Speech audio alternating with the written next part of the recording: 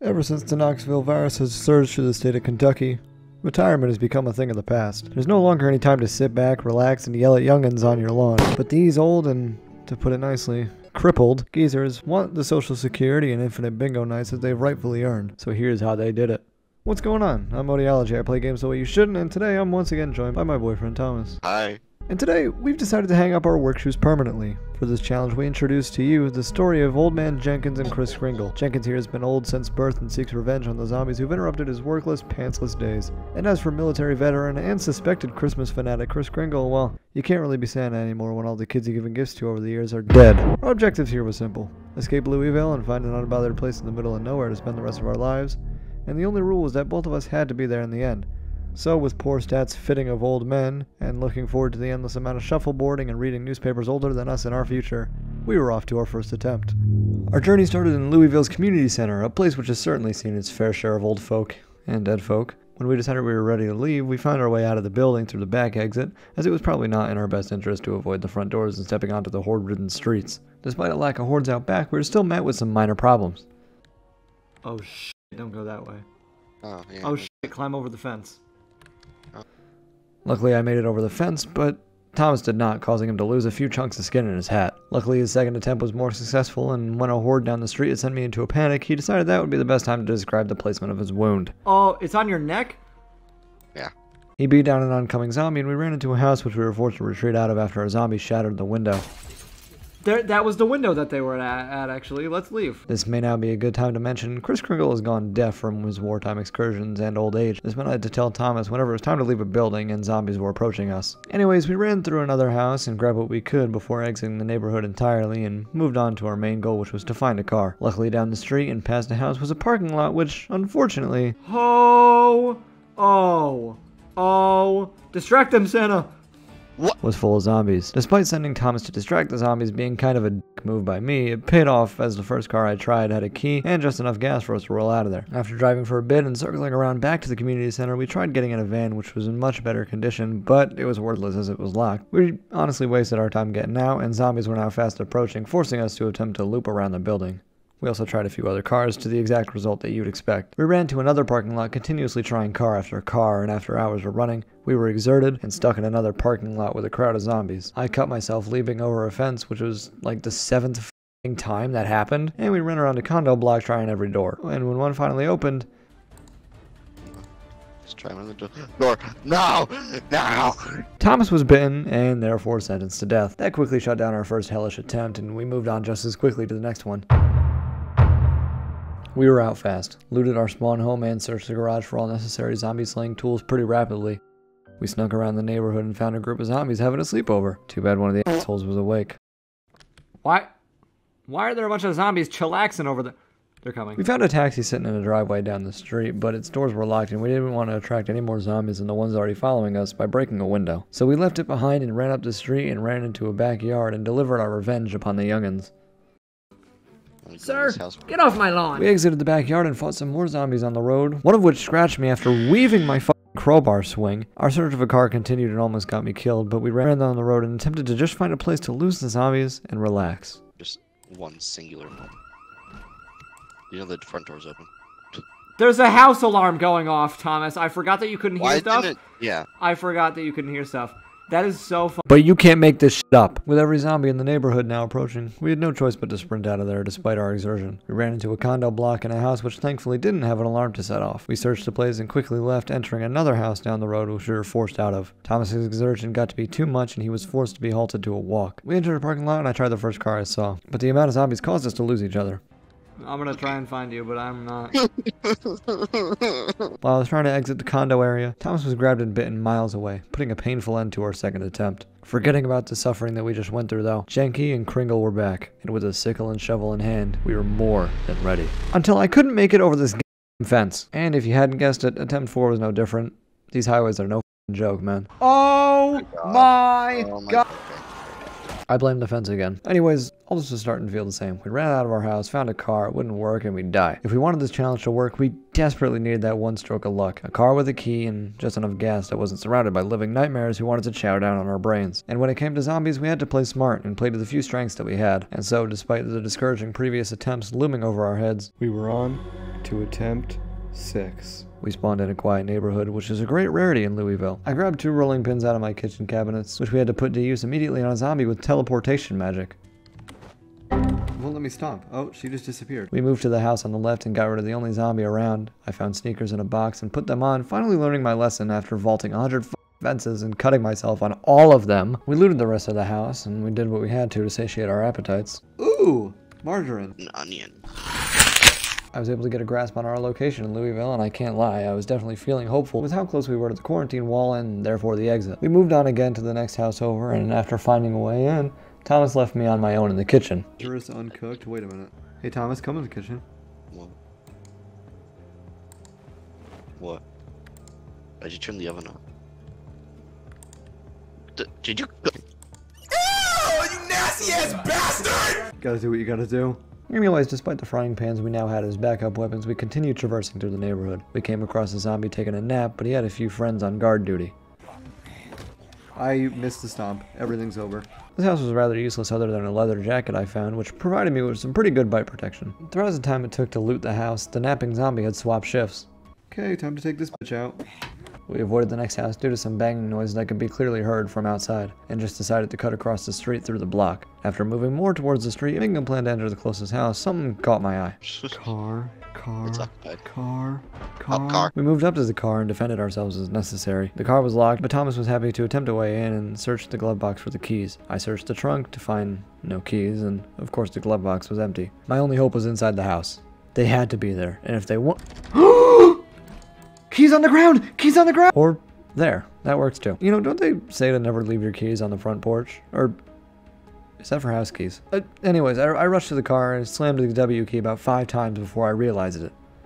The car has no gas. Okay, so no gas was kind of a serious problem, but there was no way I was just forgetting about this car. It was in great condition and we had the keys to it already. So holding on to that mindset, we began our hunt.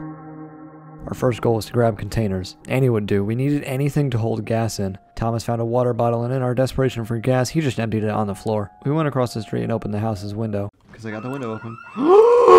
The traumatizing memories of what happened 2 attempts ago came right back to the both of us. In our crawling dash, Thomas somehow dropped all of his shit on the ground. Thankfully, he picked it all up relatively fast, and we ran down the street. I attempted in getting one of the houses, but it was no use and zombies were out for my blood. We continued running. I cut myself on a fence I hopped, because of course I did, but bandaged it as quickly as possible. We tried another house before seeing zombies inside and eventually made our way back to the houses that we were at before. We were met by a clueless zombie and one at the front door of this house, which Thomas was happy to take care of. I dumped out the water bottle I had previously picked up for the container and grabbed some bourbon from the house's liquor cabinet for disinfection purposes and absolutely no other reason at all. I left the house alone to look for more containers for gasoline or gasoline sources themselves, only to find a peaceful zombie lost in her thoughts, though I think she was pissed I broke her concentration. She's coming after me. I just shut the door on myself. We went across the street and were both jump scared by a very rude, straight up bitch. Asians always go to Kentucky. What a terrible idea. Oh. Where's that Southern hospitality now, man? And her naked housemate who just had an entire shotgun in her nightstand.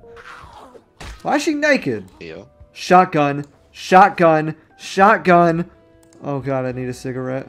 Oh, and yeah, Jenky here is a chain smoker. Anyways, we left the house feeling pretty happy with what we had found in there despite it not being gasoline. I mean, it was a shotgun after all. We conducted another beatdown in the next house over, which was the location I decided to clean myself off in. In the next house we found a whole lot of nothing, but that nothing also meant no zombies. So we slept for a little while and prayed our old asses would wake up. Turns out we didn't. The end.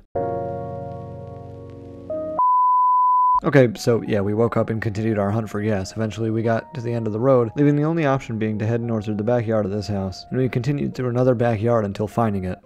A lone dash bull driver sitting in the driveway of this house on our right. If the bull driver had even a little bit of gas, it could be our way out. All we had to do was somehow spread out the zombies closer to the car. And so it began. We entered the house on the left and began to turn the place into a slaughterhouse. We lured in a few zombies across the street, and when the house was caked in blood and the zombies had dispersed enough, we exited. only to find out that the horde was still there. So we went for a police car down the street, and only a few zombies disturbed us. Thomas was able to siphon the gas from the car as I kept watch, and just as the zombies' numbers had increased, he finished.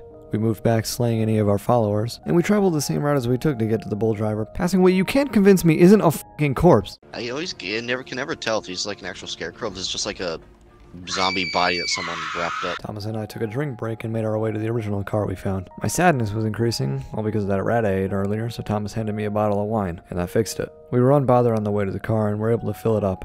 After wildly swinging my pan at some zombie skulls, it was hard to ignore the horde down the street, so with the car filled up, with all we held, we entered and drove off. We found our way out of the neighborhood and checked a crash site for gas and medical supplies. Unfortunately, no gas was found, but I did find a jerry can and a construction worker. We got in and drove off following the laneless road through the woods, avoiding any large hordes to prevent damage to the engine. We were feeling free and hopeful. That feeling of retirement was like no other. Tire, get out of my way. Another arson house down here. I think down here should be... Whoa! Fuck. We forgot about the quarantine gates. Neither of us had any way to dismantle them, and in a panic I drove through the woods. I found a nearby group of houses and took the gravel road surrounding them. After being met with another fence, I drove alongside it on the grass and was able to take a right into the city's train tracks. After driving a little while, I noticed a clearing in the woods, which I almost drove past. Oh, road.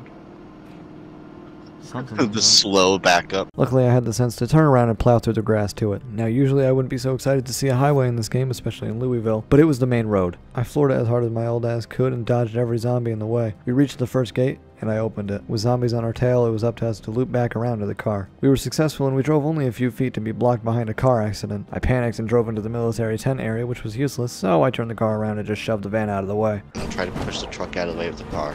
Like that, yeah. At the next gate, Thomas swiftly opened it, but had trouble getting back in the car. We quickly made a plan to just move the car to a spot he can get to, and he was able to get in, and that was the second checkpoint down. We drove up to the final point, and we're blocked in. I tried looking for any holes in the fence, but we ultimately decided we'd have to pick up the barricades and move them. Except we couldn't do that without some violence. So, with shotgun in hand, he started firing.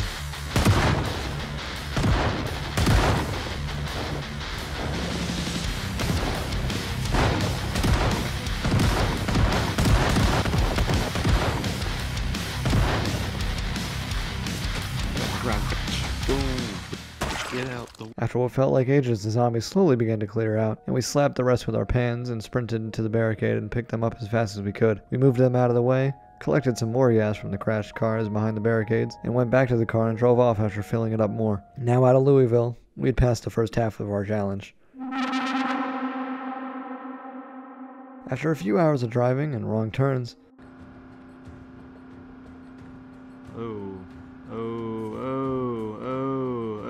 Okay, nope. our thirst started to become a serious concern. We only had one glass of bourbon to drink and were miles away from any safe buildings to stop at. Nightfall came, and as civilization grew further away from us, the zombies began to dissipate. I found an accident on the road, but this time, the cars had plenty of gas. I took out my gas can and quickly siphoned the gas. Before I could put the gas in our car, I had to bash this bastard over the head with my hammer. I was able to siphon more gas before a zombie decided to shoulder check our precious windows. After bashing in her and her husband's skulls, I realized our car was full on gas, and we drove off. After traveling for a while, it was cut off at the bridge, but I already knew the easiest way around it. We drove for a while, passing hordes and stragglers alike, especially as we got closer to civilization. Thomas and I swapped driving shifts so we can get around a little faster, and we attempted to find water sources in a small rest stop area, but felt as if it was too populated for us to maneuver around safely. Further down the road, we passed a stretch of burned and destroyed cars, which went on for a long while. Eventually, we came upon the Dixie Trailer Park, which we stopped at in hopes of grabbing something to drink to fix our ongoing problem, but the place was way too full for our liking.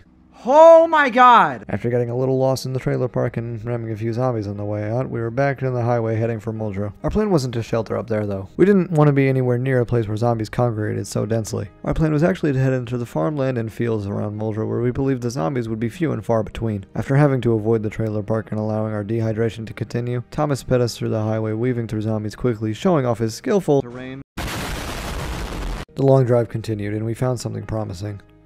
On the left side of the highway was a single-lane road. We cut across the lanes of the highway onto the desolate street, avoiding the car which blocked our way. This little street went on for a while, and when we found an intersection with a dirt path to our right, we took the turn onto the dirt, and once again avoided whatever cars blocked our way. This little dirt path in the middle of nowhere led just to what we were looking for.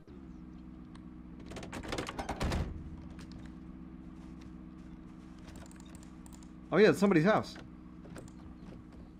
Come on, please tell me they're there's a running sink. water. There's a sink.